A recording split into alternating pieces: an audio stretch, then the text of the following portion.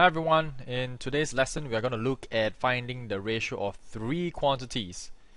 Okay, now at the end of today's lesson you should be able to use ratio to show the relative sizes of three quantities.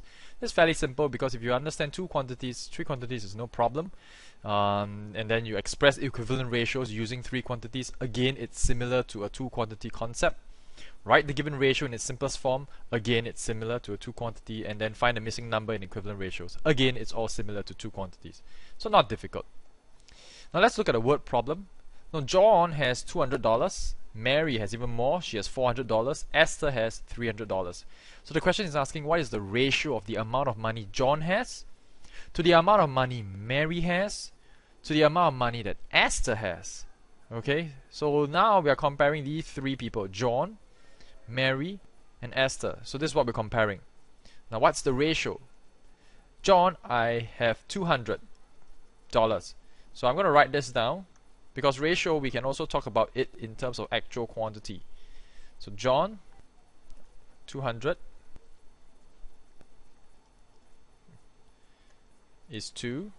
Mary is $400 is 2. Esther would be $300. Okay.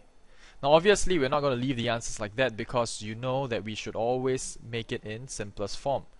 So I can actually divide this, divide by 100. So what I'm doing is I'm actually cancelling the two zeros. Same thing, I divide by 100. And finally I divide by 100 here.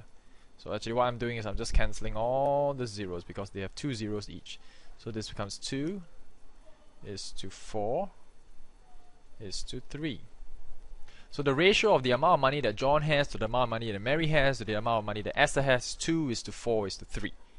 Okay, so three quantity is just basically adding one more quantity, but the concept, everything still remains the same. If I can group the money together, John has 2 $100 notes, Mary has 4 $100 notes, and Esther has 3 $100 notes. So what I'm doing, that's what I'm doing when I'm simplifying. I'm grouping them together. So let's try this, complete the equivalent ratios. Okay, so I know that this is 10. So from 5 to 10, I times 2. So if I times 2 here, I need to do the same on all sides and all quantities. So 2 times 2 is 4. 2 times 2 is 4. So it's 4 is to 10 is to 4. Why don't you try this on your own and see whether you can get it right? Okay, let's check. So 2 to 6 is times 3. So I will times 3 here. And I would times 3 here. So this gives me 12 is to 9 is to 6. Did you get it correct? I'm sure you did.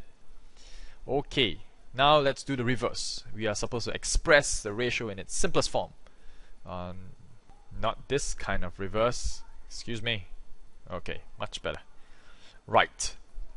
So let's see what common factor we have here. 12, 4, 2. I can actually divide by 2. So divide by 2 here. I divide by 2 here. I divide by 2 here. So this gives me 6 is to 2 is to 1. Can I simplify it further? Although you might be tempted to, because 6 and 2 can be simplified further. But remember this, when we are trying to simplify a three quantity ratio, all three must be divided by the same number. So 1 cannot be divided by 2, because that will give me half. Okay, so this will be my simplest form. Why don't you try it? Let's see whether you can do it. Okay, let's see. 7, 21, 28. What is the common factor here? 7. So let's see. Divide by 7. If I divide by 7 here, I can divide by 7 here as well. So 7 divided by 7 gives me 1. 21 divided by 7 gives me 3. 28 divided by 7 gives me 4. So 1 is to 3 is to 4, and that's my answer. So those are the easy parts. Let's look at a little bit more challenging word problem. So now John has half as much money as Mary. The ratio of the money that Mary has to the amount that Esther has is 4 is to 3. Okay, so then what is the ratio of the amount of money that John has to the amount of money that Mary has to the amount of money that Esther has? Okay, so I need to combine all three together. So first things first, what are we comparing? So let's look at the first statement. So let me highlight this statement. First statement, John has half as much money as Mary. Okay, so let's solve this. It shouldn't be so difficult. So I have John is to Mary. So I know that if I have a fraction, half as much money, so that means that John has 1 unit, Mary has 2 units. Okay, so John 1 unit, Mary has 2 units, so it makes sense. John has half of Mary. So if Mary has 2, John has half, he only has 1. Okay, now then let's look at the second statement. So the ratio of the amount of money that Mary has to the amount of money that Esther has is 4:3. So this time round, it's Mary is to Esther 4:3. Now my job, and the question is asking me for the ratio of John is to Mary is to Esther.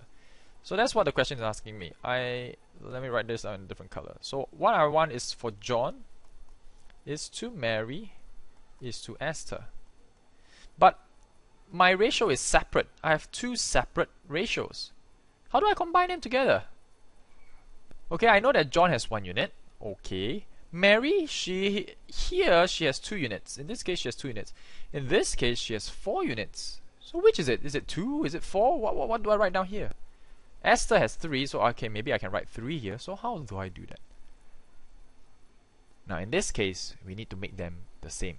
So let's look. Which one is repeated? Which identity is repeated? Yes, Mary. In both ratios, Mary's identity is repeated. So this is what we call repeated identity. So can I make 2 and 4 the same? Oh yes, I can. If I times 2 here, I got to times 2 here. So this becomes 2 is to 4. Now, if you look carefully, Mary is both 4. So Mary is 4. And what is John? John in this case now is 2. Esther is 3. So voila, I'm able to combine all 3 ratios just by making what is repeated the same. So look for the repeated identity. So in this case it's Mary because she is repeated in both ratios. Make hers the same so that I can combine and form my ratio with 3 quantities. Simple, right? So now you look at this word problem. It's gonna need a lot of your brains, so get your brains thinking. Look at this problem and try and solve it. We will come back to class and we will discuss our solutions to this problem. So at the end of today, I hope you are able to understand or able to use ratio to show the relative sizes of 3 quantities, able to express the equivalent ratios, and from there able to find the ratio in simplest form, and given an equivalent ratio to find the missing number. And also one more objective is to actually learn about repeated identity. Okay, take care.